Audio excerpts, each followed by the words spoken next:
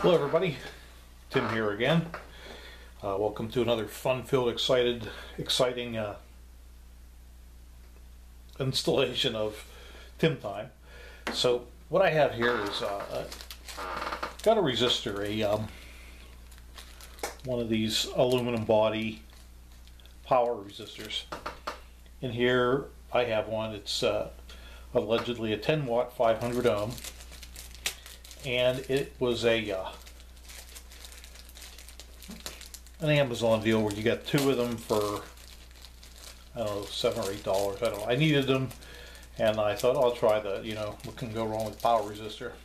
So, in the meantime, this is an Ohmite, I think it's OHMITE,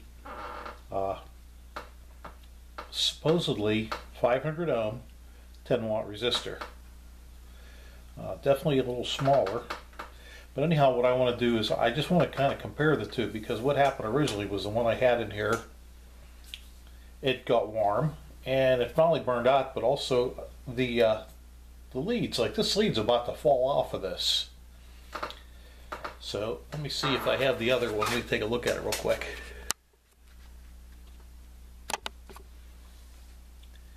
Yeah, here was the original one I had in there, and you can see the lead just pulled right out of it, and well, that one seems pretty tight. But anyhow, I want to check. I just want to see, what I want to do is see how warm this gets. So we'll let it start run for about 5 minutes, and then I have a handy dandy temperature gun here, and we'll see from about this distance away what the temperature is. That's saying 63.1 right now Fahrenheit. There's no power to it at all whatsoever. 63.0, 62.9. So maybe we'll get a ruler and measure the distance.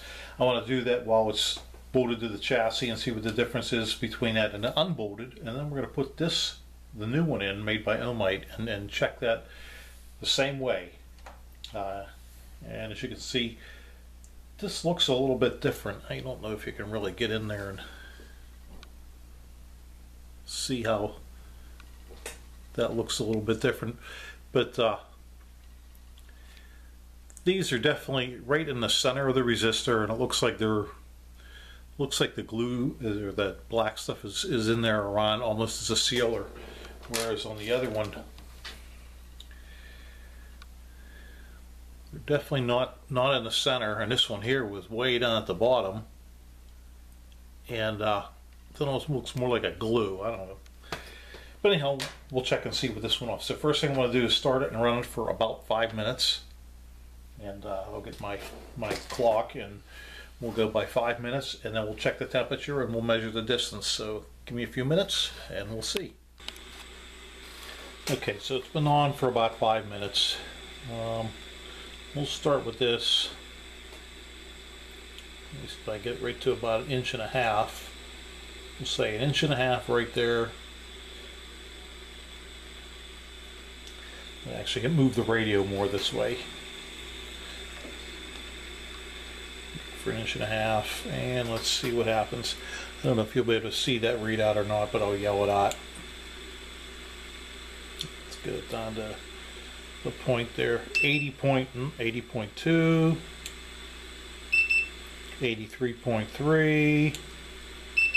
82.2. So that's what that is. So what I'm going to do now is move it away from the case, take the screws out, move it away so it doesn't heat sink to the case, and we'll see what the temperature is there. Then we're going to put the new one in and try the exact same thing and see what we get. Okay, so one of the things I found in here is you can definitely feel it's warmer when you take it away, but my temperature gun, again, it's just a cheapie. I borrowed it from my wife for checking animal cages or something, I don't know. But if you look at it, when it's right on there, temperature saying around 100 and some. But as I get it up a little bit higher, it goes up higher to about 147. So we'll go from here, and I'm going to scan around to get a temperature. So we'll give it again we'll start again around the 1.5 inches out. And I'm going to scan around for the highest temperature. So there's about 1.5 inches, 158, 159, 170, 170, and then it's dropping back down. So it looks like I point right at the edge here. I don't know if you can see it in the camera. Right at the edge of the frame, it's about 175. When I point right at the top of the resistor like I was doing before, it's saying about 104. When I point it right in the middle of the resistor, it goes down to about 76, which I know it's definitely warmer than that.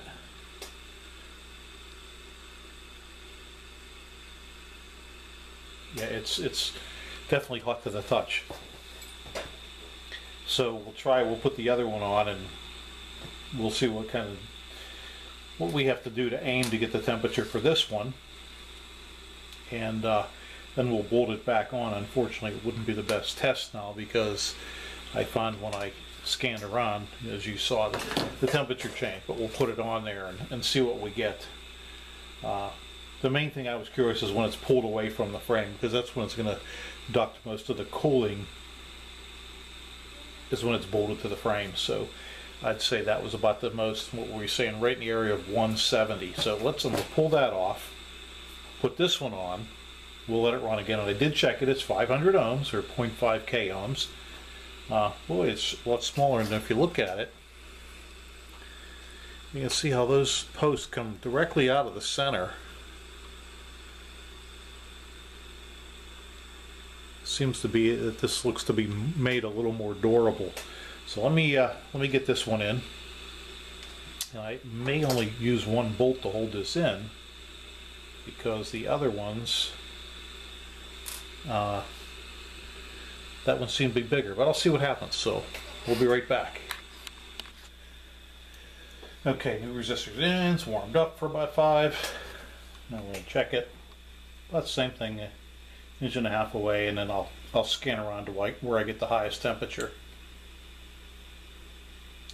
170 right there, drops down, so right about the same spot I get the highest temperature when I went at the peak up there. 174, 173, 176, so in that general area. So it seems like the resistor gets about the same temperature in Fahrenheit. It is a little smaller, still allegedly rated at 10 watts. Construction looks a little bit better, so now I'm going to bolt it in there and we're going to check and see what the temperature is. We'll have to do it straight on like I did with the other one. So give me a few minutes to get that bolted in and we'll be right back. Okay, it's been on for about 5 minutes. It's screwed to the case now. We'll start about same thing. If you can see that, it didn't screw up the last one.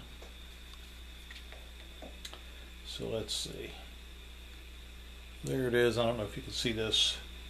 I'll scan around. Let's see. 75, 76, 75. So it's about the same place as it was last time. Remember I told you that I'd shoot about the same place, which is about the middle or the top edge of the resistor. So now I'm going to scan for the highest temperature just to see what we get here. 94, 95, 98, 102, 103, 105, and then 106, 107. I don't know at what point I'm hitting the bottom of the transformer.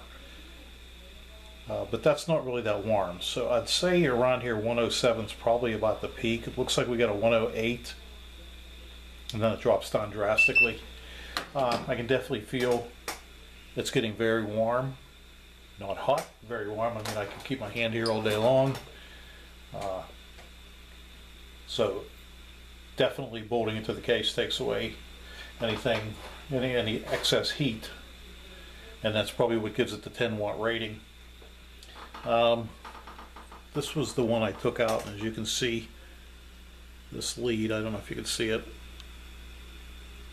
it's all but falling out and pretty much coming out of there. And that one there really concerns me because that one's almost touching the metal on that bottom, or the aluminum heatsink on the bottom. So anyhow, they were about $2 for the price of one of these. This is a more known brand. I believe these were like XL or whatever the knockoff brands that Amazon makes.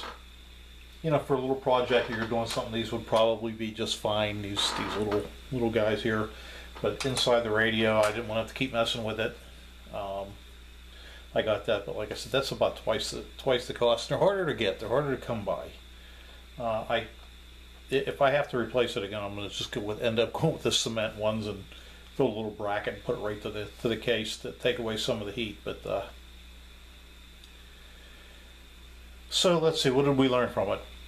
As far as heat dissipation goes, it's about the same. I wish the test would have been better, but after I pulled it away, I'm not going to reattach the other one just because these are solid wires that come from underneath here, and I don't want to break those. Mess with them as little as possible. The Ohmite's about 2/3 the size of this. The resistance was pretty much within about 10%, as was these ones. I think they're supposed to be lower than it. This was 4.9 something. This was a little over 5. So probably much lower than 10%. Let's see, what else do we have to say? Definitely use it with a heat sink, I would recommend. You'll get more durability out of it. It lasts longer. Again, like I said, no problem. I can feel it's warm, but you know, definitely wouldn't burn me. Oh no, just kidding. Yeah, I expected really to see a whole lot more of that. I don't know what I expected to see. I mean, a resistor's a resistor, pretty much when it comes to dissipating the heat. The heat got to go somewhere. So that's all I have, and I hope you enjoyed this as much as I did. Thanks for watching.